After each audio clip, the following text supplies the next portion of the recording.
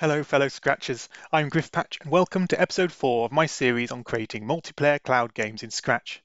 Today's episode is entitled Automatic Game Joining, and to achieve this we will split the job into 4 parts, but don't worry, all 4 are covered in this single episode. But just make sure you keep with me until the end, where we should achieve something very satisfying indeed. If you missed parts 1 to 3, then I'd advise you go back and complete these first, as we're going to continue from where we left off. So stage 1 requires us to do some rather drastic script reshuffling, so try to follow carefully. Rather than staying with the single sprite approach, we are going to now draw a distinction between your player sprite and your opponent's sprites. The benefit of this is that the main player requires all the scripts for creating your game, whereas the opponents most likely only need to move around and change their costumes. Also, there are then no clones used in the player sprite, as there's just one for you. So coding the main player becomes easier to handle. Let's start by duplicating the player sprite, and we'll name it Opponents.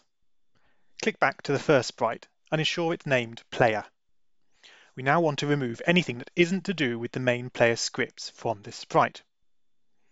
Where we used to have the setup players custom block, bring in a broadcast and wait for the message setup opponents.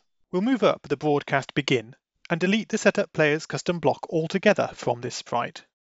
Under the begin receiver block stack, completely remove everything below the first if statement. This player sprite does not need to get its position from the cloud any longer. Let's change the if condition to be my player is greater than 0. This will allow our player sprite to send cloud data as whichever player number we get allocated. We'll wrap up the cloud writing scripts by creating a new custom block, send cloud data, run without screen refresh, and we'll move the setting coded block stack in there.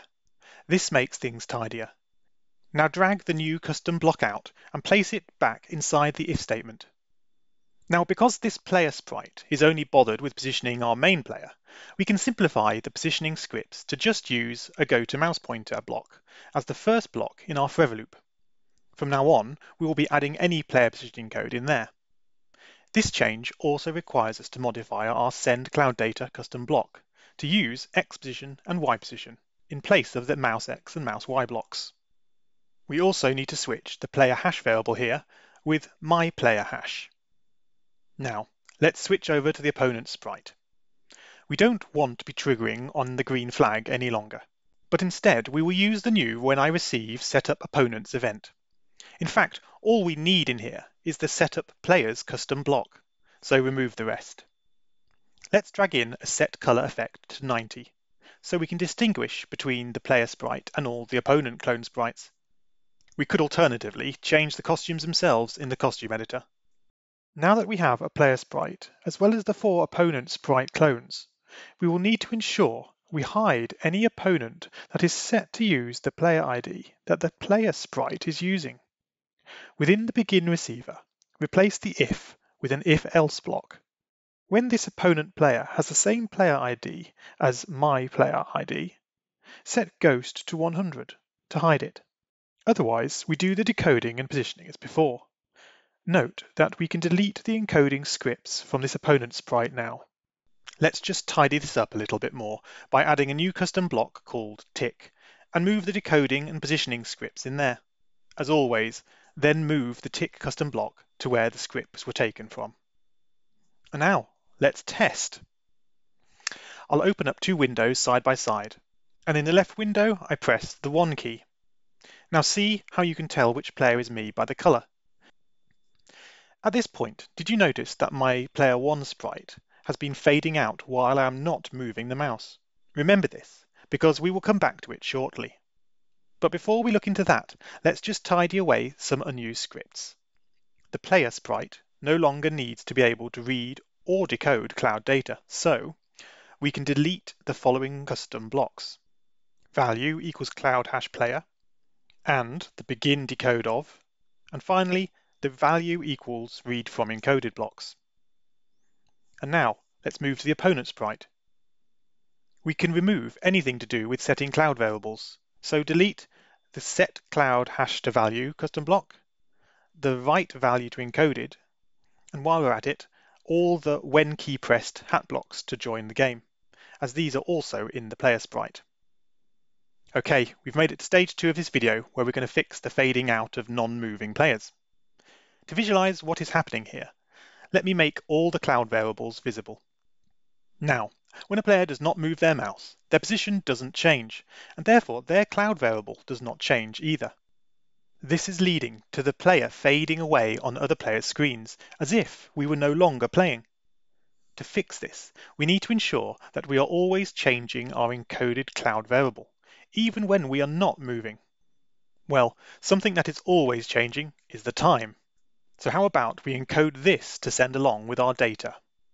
Within the player sprite, in the send cloud data custom block, we'll arrange it to first write the username, and then we'll write the round of timer times 10. Timer is in seconds, and cloud variables can only update 10 times a second. So if we multiply by 10 and then round it, then this number should increase by 1 every time the cloud variable is transmitted. Lastly, we write the X and Y position as before. We're going to mirror these changes in the opponent sprite within the tick custom block. After begin decode, we first read from encoded the value of the player name. We therefore move the say block up here, then read in the time value. We don't do anything with this yet, so decode the next value, which is the X position, and then finally the Y position. And now let's test again. Now, when I join the game with the 1 key and hold still, you will see that my player's cloud variable is constantly changing, and the player no longer fades away. Great, let's move on. So we have this fading out effect, but the names of the offline players are still visible, which brings us to stage 3 of this tutorial. We're going to fix that, and we're going to completely hide the player names too. In the opponent sprite, add a new variable named offline, and make it for this sprite only. Under the setup players receiver, set offline to 100. This will signify the player is offline, and hide the sprite. In the begin receiver, when my player equals player hash, set offline to 100 and hide. Now let's make a few changes to the tick custom block as follows. When the cloud variable has not changed, rather than fading out, we now change the offline variable by 1. If the offline variable reaches 100, then we hide the entire sprite. This will also hide the name of the sprite in the speech bubble. Else, if the cloud variable has changed, then rather than removing the ghost effect, we now check whether offline is greater than 99. And if it was, then the sprite must have been hidden, and we show it again. Then after the if, still within the else block, we set offline back to 0 to say that we are not offline. Okay, let's give this a quick test. Notice as the project starts up, the offline players no longer fade out. But once they disappear, so do their usernames. Great, that's what we wanted to achieve. And now, hold on to your Scratch blocks, because this is stage 4, and we are going to script the auto game joining code itself. The aim is to choose which player number we can be, and therefore which cloud variable we will use. How we are going to do this is when the project starts, we take a look at all the cloud variables, wait for a few seconds, and then we take another look. If a cloud variable has changed in that time, then someone is already playing using that variable. But if one of them is the same after that 3 seconds, well then, the game slot is most likely free to use, and we should claim it.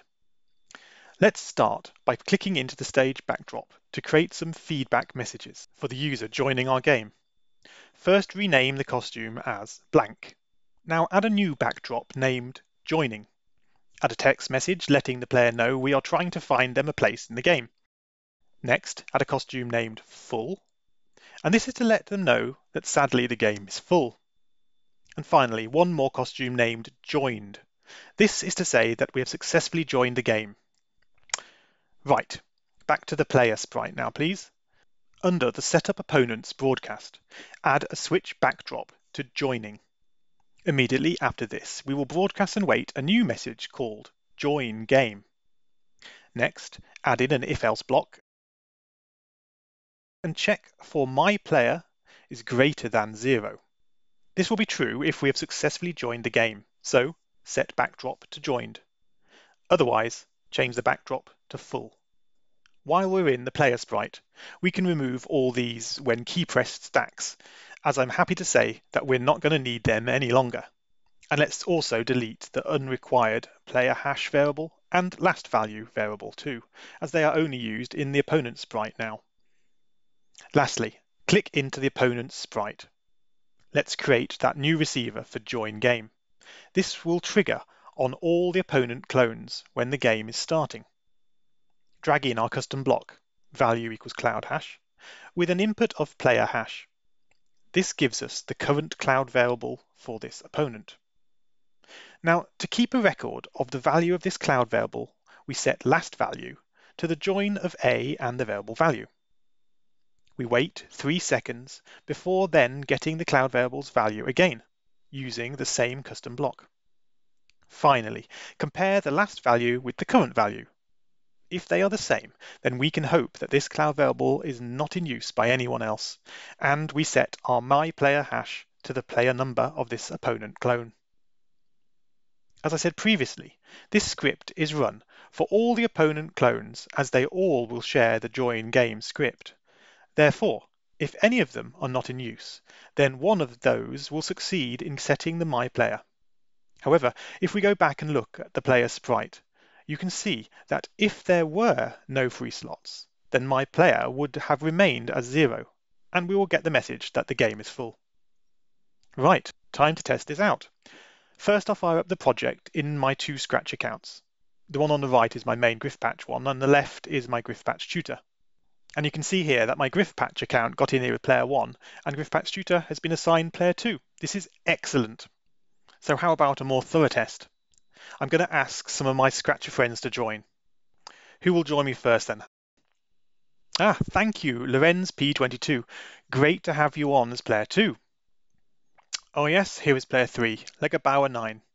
This party is really getting going. And wow, cool, who is that? Luke Mania Studios grabbing the player 4 slot.